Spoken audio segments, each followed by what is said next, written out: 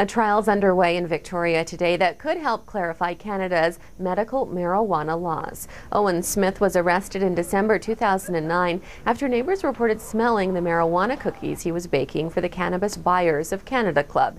He's facing charges of possession for the purpose of trafficking. His lawyers arguing that it's unconstitutional since medical marijuana is a legal pot product.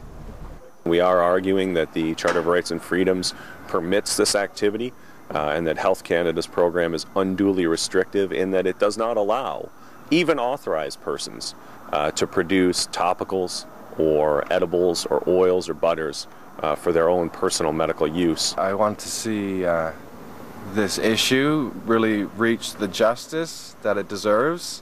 There's a lot of people just waiting for this to happen for a long time, so I'm really excited.